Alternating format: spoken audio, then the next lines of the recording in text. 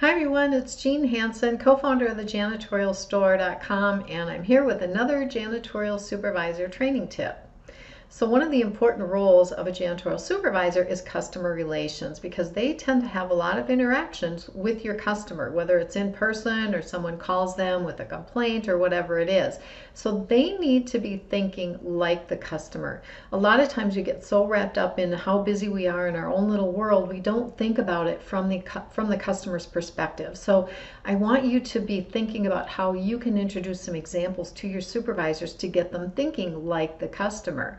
So all you need to do is to start by asking them to think about a customer experience that they might have had in the past, not related to the cleaning business, but just something that, for example, might have happened in a restaurant.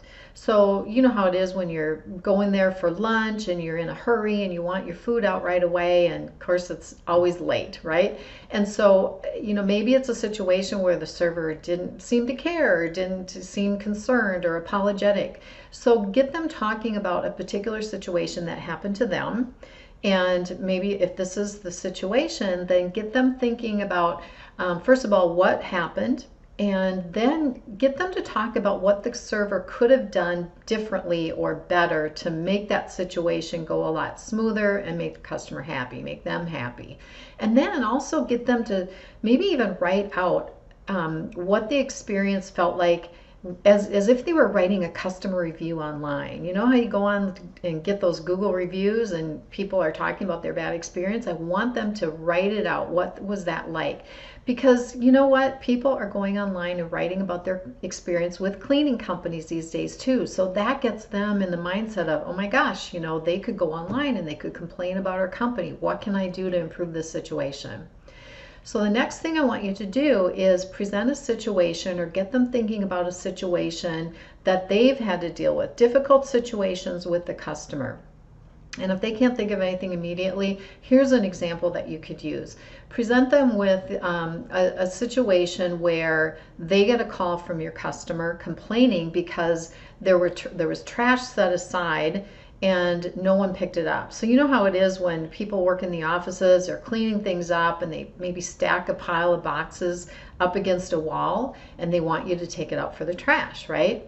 Well, if it's not marked for trash, it's like, okay, what do I do? Do I take it out? Do I leave it? What do I do? So in this situation, the trash wasn't marked, so the cleaner didn't take it out. And the next day they come to work and the person that put it there expecting it to be taken out yells at them and says, why didn't you take this out? I put this here for you to take it out. And of course then the cleaner gets defensive and they're like, well, nobody marked it as trash, so I didn't take it. And so they kind of push back in not a good way. So get your supervisors, and maybe this has happened to them personally, get them talking about, well, what could they have done to handle this much better? And one of the things they could do is simply, a lot of companies have stickers. So trash, not trash. So you give the customer the stickers and say, you know what, the next time you have boxes, if you would just mark this as trash, then I'll know to take it out. That would really help me out a lot, because I really just wasn't sure. It wasn't marked, so I didn't want to take something out that wasn't supposed to be taken out to the trash. So you can just handle things differently, get them talking about this kind of a situation. Okay, so that's a good conversation starter to get them thinking like the customer and improve their customer relations skills. So if you would like more tips like this, I've got a complete janitorial supervisor video training program, very comprehensive, covers all aspects of being a better janitorial supervisor, and that is available at thejanitorialstore.com. Thanks, and we'll see you next time.